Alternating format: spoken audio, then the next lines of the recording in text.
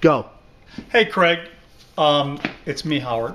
I've got my makeup on here now, so I am ready to give you this presentation on your display unit.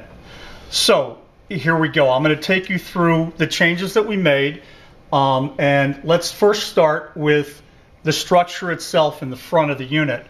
As you know, we've made changes per the rendering that we sent you to bring this center section out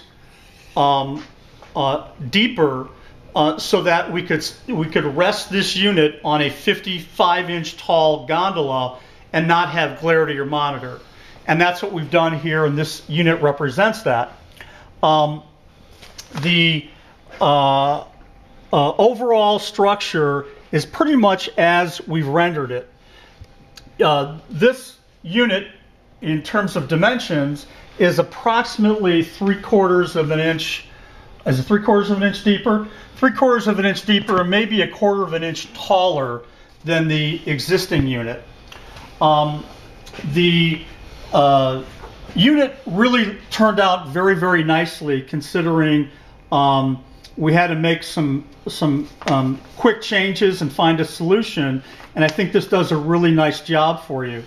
The other changes and accommodations that we made, little revisions, I'm going to show you are based on our conversation when you were here at the office. So one of the tweaks that we made is we cut this little hole out here for access to the sensor on the monitor, so that when you do use the remote on this unit, you don't have to get so close to it. In fact, I'm going to show you now with this remote, and look how far back I'm going. That's 1, 2, 3, 4 feet back from the unit. It's on mute right now. I'm going to turn this on, and it works like a dream. And you'll see the volume is automatically set to the 30 level that you requested. Hold on, show him.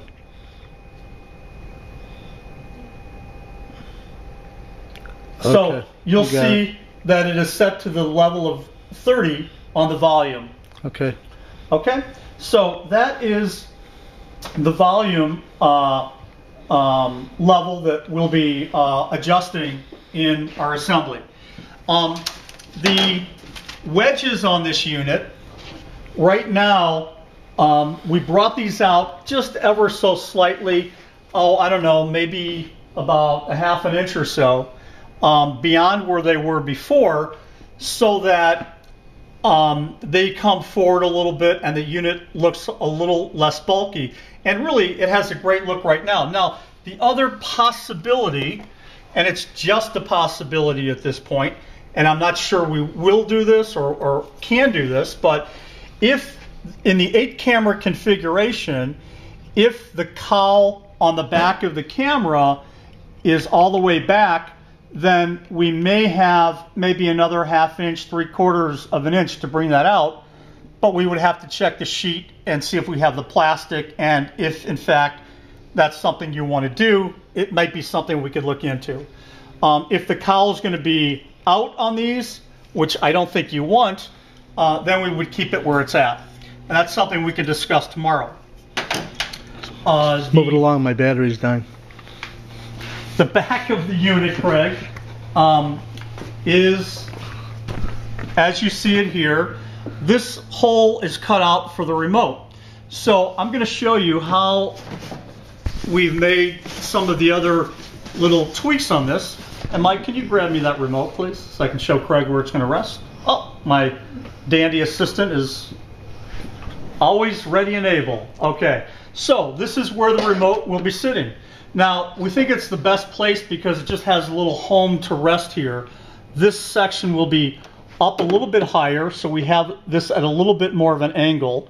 But instead of Velcroing it to the side where it's actually very cumbersome to get at and put in and take out, this is a kind of a nice little home for the remote.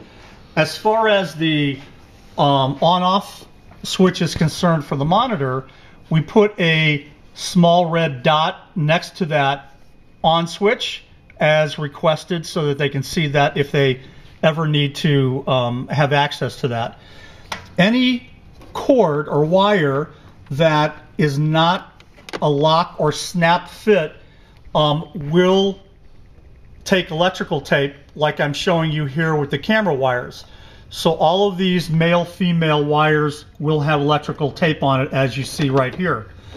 The main cord from the power strip also will have a little cutout in the base as a little resting spot, so that just rests right there. There's a nice little locator for it, and that will I guess tidy things up a little bit on the inside of the unit. The power switch will be turned on the powers. Correct, and the power switch will be turned on during the assembly process. We also, because of all the wires back here, we just made this back panel of the unit also flush with the platform here of the DVR, just for easy access.